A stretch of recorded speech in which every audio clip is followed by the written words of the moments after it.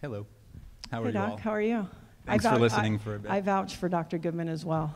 Thank I you, really Gabby. appreciate your work a lot. Thank you. And it's harder than it looks, in some ways. It What's is. that expression? It's not as easy as it looks, right? And our slogan is, I don't care what it looks like, it just feels good, because you're going to look like a little bit of an idiot when you learn foundation training, but you're going to feel wonderful. But that's not what this is about. This isn't about foundation training. This is about you two. And I want to take that very seriously. You're extraordinary humans. You've done a lot of really wonderful things. I'm going to start with Gabby because, A, I've known Gabby for a while, and I've seen you and Laird innovate. I've watched it. I've gone through it. I've checked my ego in ridiculous ways being at your house and going through XPT type stuff. I have too, by the way. Yeah. So my first question for you two, and I want you to answer this afterwards, but it's a little different. You've been an athlete for a long time. Laird's been an athlete for a long time. Why are you still trying to be athletes? What does that do for your life at this stage? That's a good question. I think it might be very similar to a lot of people in this room. I think, Laird and I probably have different reasons and similar reasons. So, for me personally, what happened is I got introduced to fitness, or the notion of training for improvement, through the idea of trying to be better in my sport. And then what you start to realize is I sleep better. I think I function as a better person overall, even my reactions to things. I concur, see? I like that. I know whose baby that is, Jesse. Right. Say it. You don't have to take him out of here. It's okay. And so what it is I think sometimes, and I was just talking to a friend of mine in the back, Logan, who's also an exceptional performance trainer, and it's this idea of, it's not like, oh, I'm ripped, I shred, what'd you bench, what'd you overhead snap? I mean, there's an element to that if it improves your performance, but can I be more clear as a person? Can I be more compassionate? Can I continue to grow and change? So I think that is definitely part of it for me, now that I'm not competing any longer. And listen, I think as a woman, the idea of being able to express yourself in that way, in that play way, in that get it done way, I think there's something really good that keeps you balancing out a little more, especially like you add kids and all of a sudden you're talking about dinner and who's going where, and you want to just be like, I just want to get after it. And that's a very straightforward thing that also keeps me balanced as a person. Now in Laird's case, that's a little different. That's about a really singular, intense love and passion for something that he is making sure he's doing everything that he can in order to do that. And I think for me, I think maybe because he did it in this way that it was sort of like, I'll show up if the conditions are right and I'll ride what I think is the right thing to ride, he's not burnt out. A lot of athletes, let's say, especially in ball and stick sports, they tell you when to show up, when to compete, how to do it. I think that's what you get tired of, not the thing that you love. And so he has been fortunate in that he didn't get burnt out. Now, how he has the energy, I'm not really sure, because it's pretty non-wavering, and it's also, there's a creative element. So I think that's the other side, right? If you did the same training all the time, it would be really boring. But if you were open to starting again, or not being good at something like we do in our lives, try a new sport, go do something new, it keeps it interesting. I tried a 240-degree sauna at your house the other day. I'm still sweating. It hasn't stopped. But I think that's better than the 32-degree ice tub, but that's something, yeah. I've worked with a lot of athletes of a lot of different types, and I will say that Laird moves differently than every athlete I've ever worked with, very differently, from different parts of his body, like a gorilla, like a primate. It's powerful, it's unreal, and to watch him innovate, instead of going for strength and prowess, he goes for endurance and durability, and it's a very different style of training for an athlete. And I recommend anybody into their 30s start looking at durability as opposed to strength and force production or even force absorption. Durability is what's going to get you to where she is and where she wants to go, and where I want to go too. So pay attention to that stuff. But I've also learned the hard way. I have a fake knee, and that was repetitive trauma. If any of you are doing sports, and I want Paige to pick up, but if you're doing something with repetitive motion, how do we unwind what we're winding all the time. So I think that's another important part of, if you're sitting all day long in your desk, what can you do? And Dr. Goodman certainly has that discussion with a lot of people. So I think the unwinding of what we're winding up, especially if we have a sport, should really be integrated into your training. And when I was in my days, we weren't really unwinding. Mm-hmm. You're still in your days. Thank you, Paige. Sounds good. You're right. So, Different days. Paige, so same question first. Like, why do you want to be an athlete? Everybody's got a different reason, but more significant than that is, where do you hope it takes you in life? Where do you hope that health leads the way to? Well, just to touch on kind of a lot of what Gabby said, I think when I was growing up as a little kid, I was an athlete from day one. My mom had me, swimming in the water before I could walk, and I was jumping on a trampoline nonstop as a kid. I was playing baseball, soccer, track and field, doing a little bit of everything. And so surfing kind of took over my life and became my true passion, and that's something that I've pursued as a career. But being an athlete was kind of something that was, I guess, just born into me, and it's something that, like Gabby said, I feel being a woman in sport and being able to do and have these experiences in the water, for me, translates into being a better human and a better person in my community and a better role model and friend, and I really truly believe that. And I think coming from an athletic background, it's hard to imagine not having that.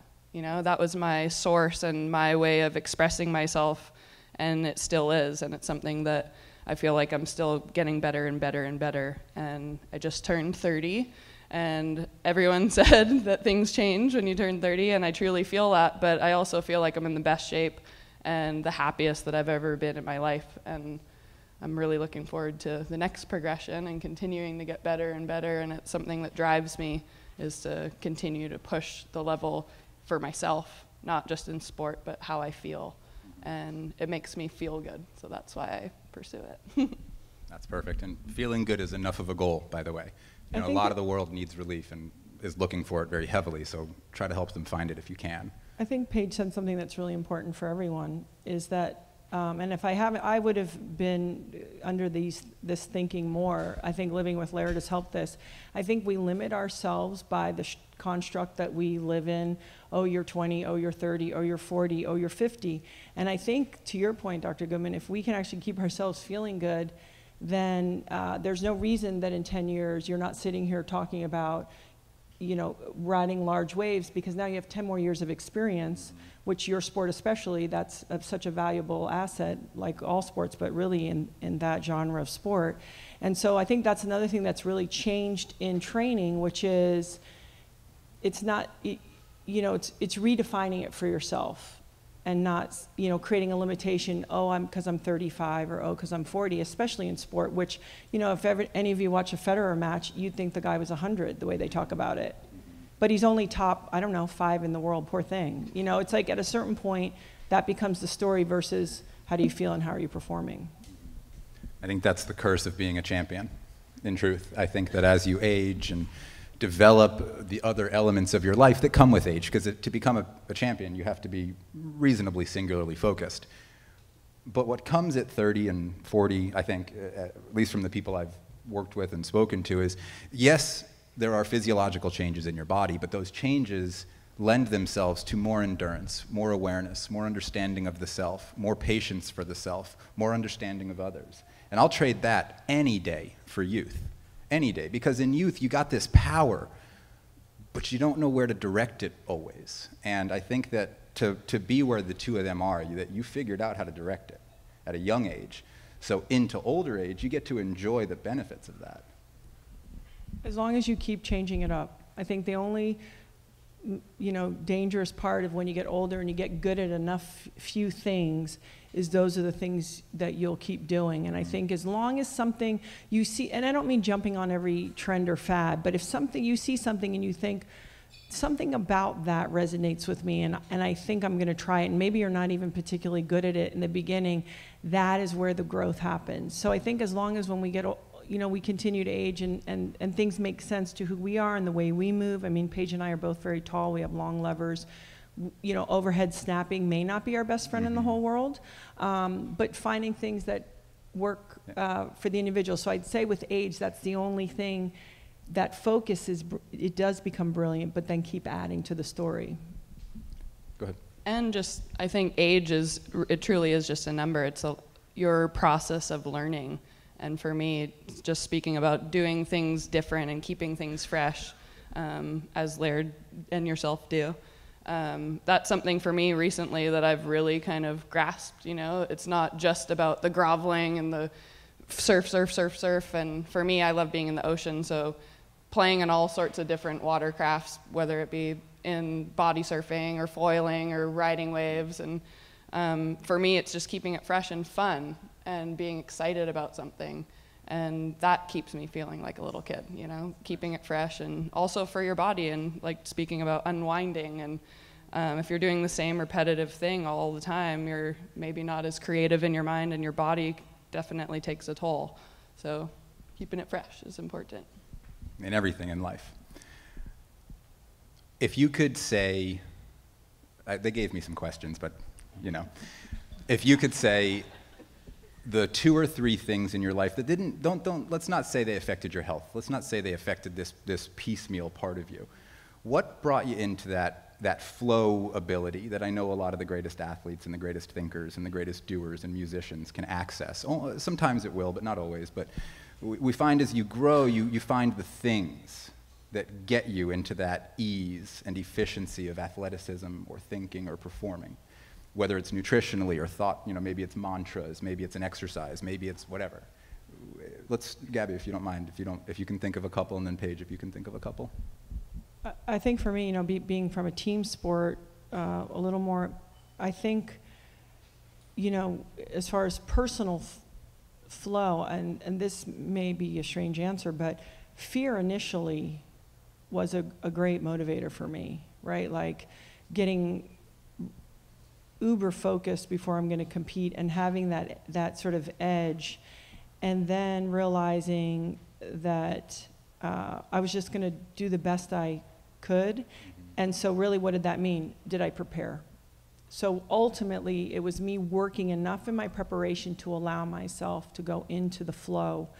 And now that I'm, you know, I'm almost 49 years old, hopefully at some point you get a little flow here and there. I'll tell you, I do this underwater pool training a lot, and what is so amazing, and for my surfers here, you know this intuitively because you are in Mother Nature and her power is always greater than any of our power, is I've been in so many drills now that if I want to complete the task, I actually have to relax. And it's the only way. And I've tried it, believe me, all the other ways. I've tried it faster, I've tried it harder, I've tried to will it. And the water has certainly been the greatest teacher of, you will move how I tell you to move. And you know, your brain takes 50% of your oxygen. So you can imagine task completion is, not everything is about getting after it. At times, it's about surrendering and using other tools that we have. So, for example, I have a friend, Kenny Kane, maybe some of you know him, he's a really talented trainer, and he talks about, you know, is hard like the only gear? It certainly isn't. And so for me, when you talk about flow, it's, can we hold the paradoxical space? What does it take me right now? I'm gonna be a killer, and right now over here, I'm gonna yield. I'm gonna fold and be mellow. But it takes preparation, and it takes putting yourself in really uncomfortable situations enough to say, I prefer the flow, so I'm gonna go with it, and I'm struggling today, and I'm gonna handle that too. And then there's something that you guys are gonna hear in every group, I'm sure. And believe it or not, I think it's the community that I have created. I think that something that has helped me more than anything in my life is having that really magical community and those people that allow you to be who you are, but then tell you to, you know, get your ass moving and you can do it and let's go. And that sort of love and elevation, I think, has helped me create the greatest amount of flow. Go ahead, Paige. Can't really follow that. Yeah, right? Oh, no, you can, because what you do is so dangerous. So it's a very different answer. I think for myself, tapping into that flow, and I think it's different for every single person on what that actually means. But for myself, I definitely, as you were saying, tapping into that and being in the ocean is what makes it easy for me. You know, we have these giant swells that pop up 2 weeks out, and everyone starts talking about them. And I live on Maui, so a week out, everywhere you go, every store, every coffee you go and buy, someone's talking about the swell coming. My phone's blowing up, and it's hard to kind of stay settled in all of that. And I find myself actually getting really stressed out and ignoring phone calls. And 3 days out, you know what the swell is going to be like. And the day before, you're preparing all your boards and getting the ski ready and gassing up. And then all that's really left to do is go out and do it. And when I show up at the lineup at Jaws, I'm so excited. And as soon as I actually get off of the jet ski or off of the rocks, however we're going out, as soon as I'm in the water, that's when I tap into my flow. And that's, I think, what my essence of being in the ocean, that is something that that's the feeling that I'm searching for. It's just about getting in the ocean and whether you catch a wave or not. But utilizing Mother Nature and being able to embrace that, and that's my flow for sure. And breathing. Breathing is key. Breathing is key. What if you come from like an airplane ride? Because a lot of you guys, I know Greg Long's back there, and surfers, like, I'm always in awe that a surfer can travel halfway around the world and then be like, all right, got to get off and got to go. How do you connect with that? I'm just curious. I struggle with that a lot. Yeah. Especially, say, coming to Mavericks, you're jumping on a red-eye flight after being out at Jaws all day, dehydrated and tired. And you have to get on a flight and get over here and go straight out into the lineup. It's definitely a challenge. Those last-minute swells and the last-minute flights are definitely the hardest. But I think it's also just your mindset, and if that's what you're after and what you want to chase, you're going to do anything in your power to get there and to do it. So it's all about your mind and touching on breathing and just remembering why you're doing it. Yeah. Hang on. Can you You're hear the me? boss. There we go. Hey. All right. So we're going to open up actually one more time for some questions from the crowd. And feel free to ask Eric some questions too, because this guy knows his stuff. Anybody out here curious? No? Shelby. Of course Shelby is. Well, thank you.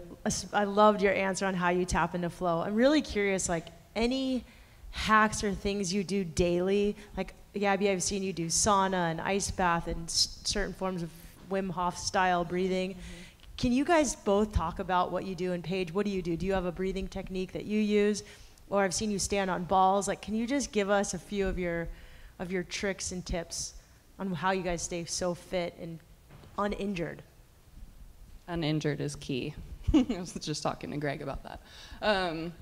I think it's different for everyone, and everyone's body is different. And for me, I've found basically through years of injury and just trying to be the most fit and feeling good, I've found kind of a program that works for me, and it might not be what everyone, what would work for everyone. And I think it's a little bit of everything, and it's keeping it fresh. We're not doing the same workouts every single day. It's a progression, and being in the ocean and doing rock running and all, you see the photos of us running with rocks. We actually do it. And I think it's just all about tapping into something that works specifically for you. And I do a lot of stuff at a local gym 2 minutes away from my house. I'm there 5 days a week if I'm at home. But it's all different things, it's not always hard, and it's not always lifting weights. Like I'd say 99% of things we do, we don't use any weight at all, just body movement, which you should touch on. But I think it's just, it's keeping it fresh and keeping it different and finding what makes you feel good. I think recovery is highly underrated, and I think the more we can move on one foot through full ranges of motion is really important. And then the number one thing that we all are born with. It's free and you can do it anywhere, is the breathing. So the only one scientific fact I'll share with you today is pretty much unless you're scrubbing your CO2 to go for a deep dive, or you're doing a sprint on a track and you're trying to recover through your mouth, we should all be nose breathing. Your CO2 rises in your system when you breathe through your nose, and the only way for the oxygen to go from your bloodstream to your cells and tissue meaning muscle tissue, is to have your CO2 present. If you scrub your CO2, it's not able to go from the bloodstream into the tissue. So just on science, if everyone could breathe with their nose, I think that's a really simple tool, and again, it's free. And you can do it at your desk. 7-second inhales to 7-second exhales throws you in your parasympathetic after about 2 minutes, so your calm body. That's an easy one. Eric, what about you? Any free tips? Yes, a lot. First and foremost is your head leads the way. Don't smell your way through life. Don't pinch the back of your neck in everything you do while you're looking at your phone like this, and all of a sudden to find horizon line, you're looking up like this. Look around. Everybody does it. There's a very big difference in the human frame from here to here. Okay, and it's not don't sit. It's not sitting kills. That's nonsense. It's absolute nonsense. It's how you do things that matters, not what you do in life. So my tip is, whatever you're doing, be it sitting, standing, lying down, kneeling, lunging, running, swimming, do it with the head on axis, which means the chin is pulled back as if there's a dagger point. In fact, everybody right now, put your little index finger right under your chin. And I want you to feel the pressure of your chin. I want you to lift it up, and then I want you to pull your chin back away. And if you start talking like this, you're doing a really nice job. But you see these muscles? These are important muscles, very important muscles on the human frame. And if they get weakened or out of position, they create sort of a discrepancy and dismay every single segment of the spine down. So I don't want you to do that. I don't want you to feel that. I want you to feel well. Learn foundation training if you can, but I'm not here to sell that. If you can do it, great. It's free sometimes, or you can pay sometimes, however you get it. It's fine. Just get it.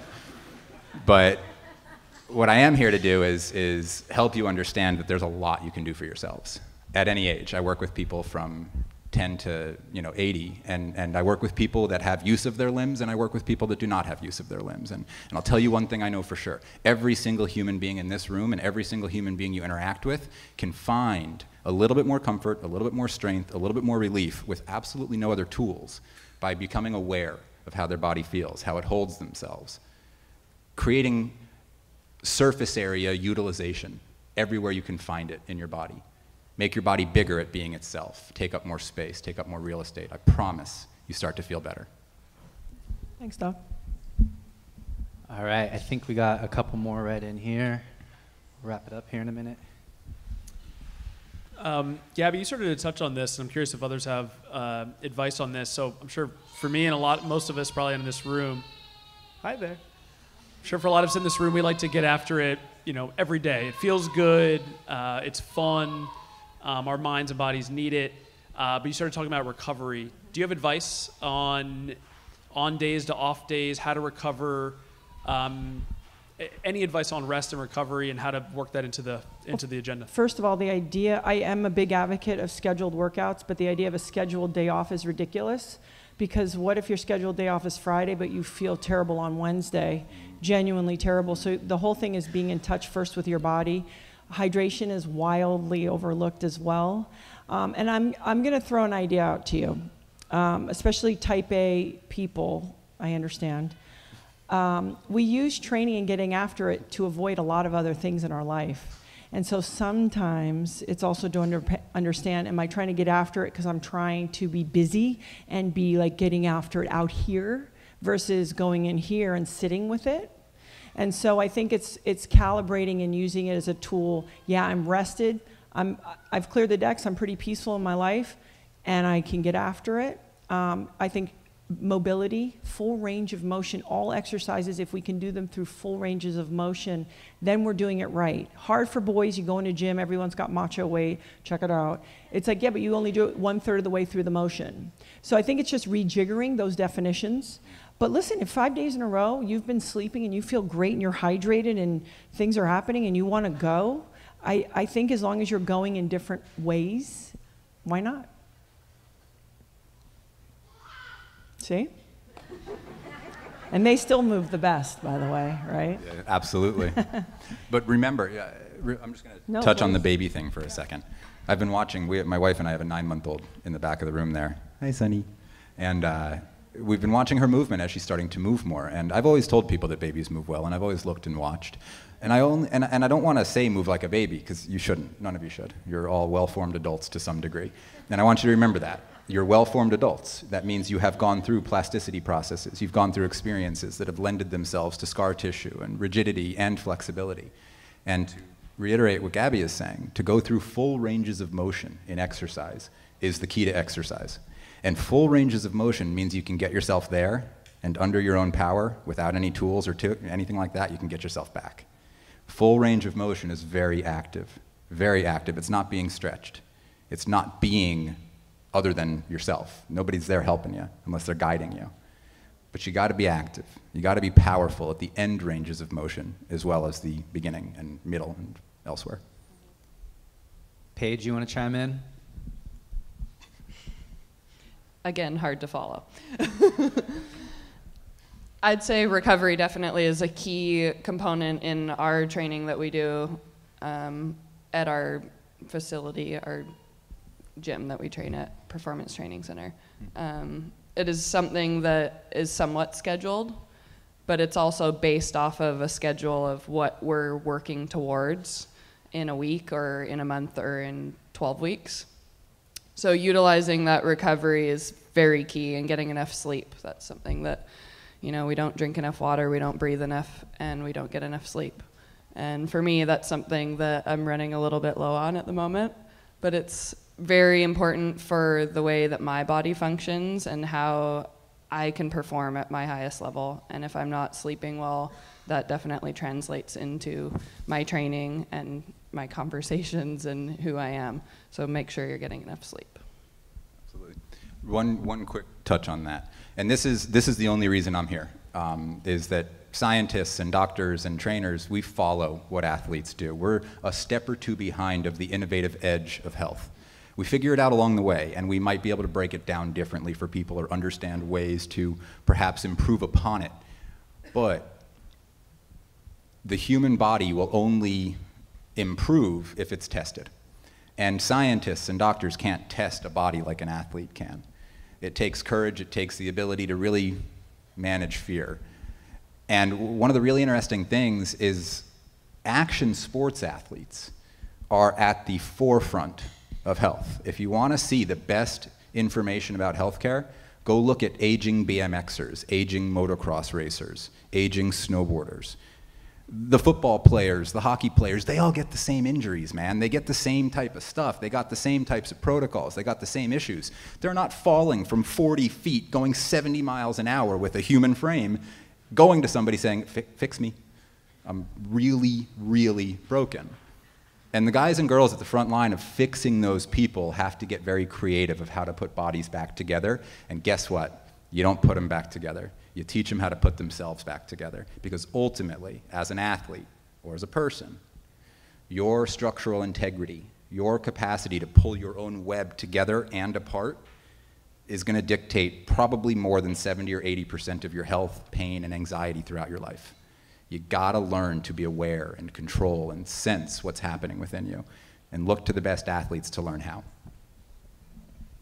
I think Danny Way is a very good example, actually. I've seen that guy put himself back a few times, and Paul Chek helped him with that. And I think, to your point, it is a creative process, and if it's not working, keeping the faith that something will work, and also being compliant. None of us like to do our exercises or rehabilitation, but if you're a compliant patient, I think you're probably rewarded. Yeah, for sure. Who here thought they were going to come and hear the words, put your bodies back together? Everybody, one more thank you for these three up on stage.